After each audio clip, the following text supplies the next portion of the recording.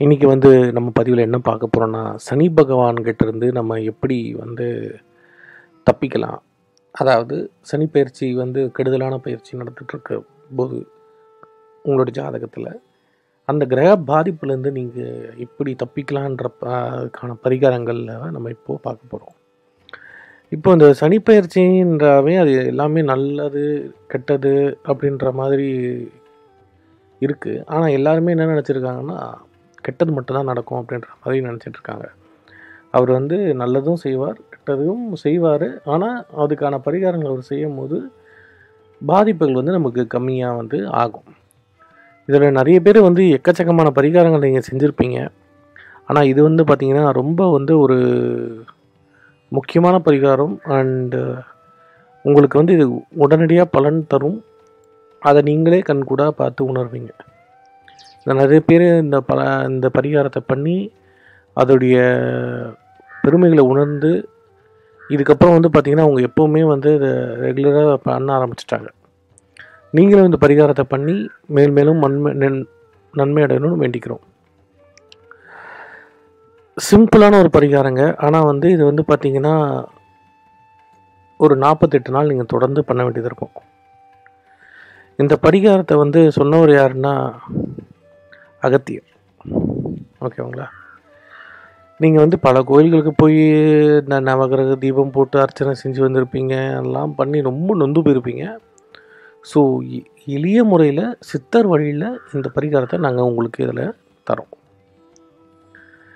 இதை வந்து ஒரு பாட்டுலேயே வந்து சொல்லியிருக்காரு. அந்த பாட்டு இப்போ நமக்கு ரொம்ப முக்கியம் இல்லை. அதனால் என்ன பாட்டில் என்ன சொல்லியிருக்கான்றதை நம்ம இங்கே தெரிஞ்சுக்கலாம். நீங்கள் என்ன பண்ணணுன்னா, அதிகாலையில் குளித்து முடித்ததுக்கப்புறம் கிழக்கு நோக்கி நின்று கண்டு சூரிய பகவானை வணங்கி ஓம் கிளி சிவ ஓம் கிளி சிவ என்ற மந்திரத்தை 128 முறை ஜெபிக்கவும். இப்படி ஒரு மண்டலம் 48 நாட்கள் தொடர்ந்து ஜெபித்து வர உடும்பு போல உங்களை பற்றி நின்ற சனீஸ்வர பகவான் உங்களை விட்டு விலகிடுவார். அதாவது உங்களை பிடிச்ச சனீஸ்வர தோஷம் உங்களை விட்டு விலகிடும். சரிங்களா? இது வந்து ரொம்ப ஒரு முக்கியமான பதிவு நண்பர்களே. இதனால் இதை பண்ணி பாதிப்பு குறைஞ்சவங்க நிறைய பேர் இருக்காங்க. ஸோ இது வந்து ஒரு முக்கியமான பதிவு. சித்தர் அகத்தியர் சொன்ன பதிவு இது. அடுத்து சனிகிட்டேருந்து பாதிப்புகள் விலகிறதுக்கு இன்னொரு பரிகாரம் இருக்குது. அது என்னென்னா, அந்த முக்கூட்டு எண்ணெய், நல்லெண்ணெய், இழுப்பெண்ணெய், இம்மூன்று எண்ணெய்களையும் ஒரு இரும்பு சட்டியில் வெள்ளை, கருப்பு, சிவப்பு வண்ண நூல்களை திரியிட்டு தீபம் ஏற்றி வர உங்களுக்கு சனி பகவானோட ஆதிக்கம் குறையும். இந்த தீபத்தை சனி பகவான் சன்னதியிலும் ஏற்றலாம்.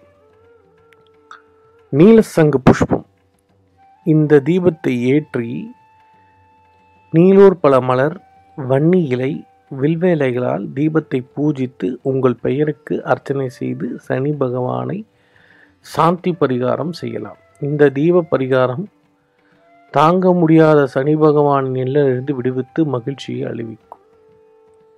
சரிங்களா? ஸோ இந்த பதிவையும் நீங்கள் பண்ணலாம். இந்த ரெண்டு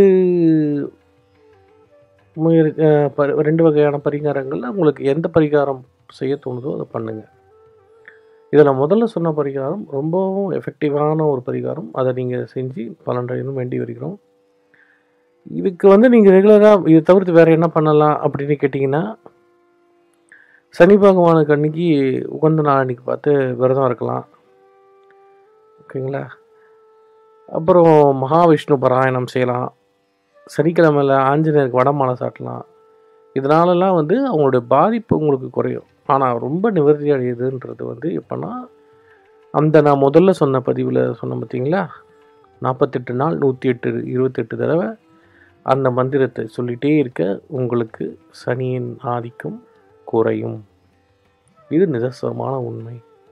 இதை யூஸ் பண்ணி பயன்படணும் உங்களை வேண்டி விரும்பி கேட்டுக்கொள்கிறேன். நன்றி, வணக்கம். சேனலை சப்ஸ்கிரைப் செய்யாதவங்க சப்ஸ்கிரைப் செய்யவும். உங்களுக்கு இது மாதிரி ரொம்பவும் உபயோகமான பதிவுகள் நிறைய காட்டுறேன். தொடர்ந்து நீங்கள் மற்றவங்களுக்கும் ஷேர் பண்ணி அவங்களும் பயனுள்ள அனுபவிச்சுட்டு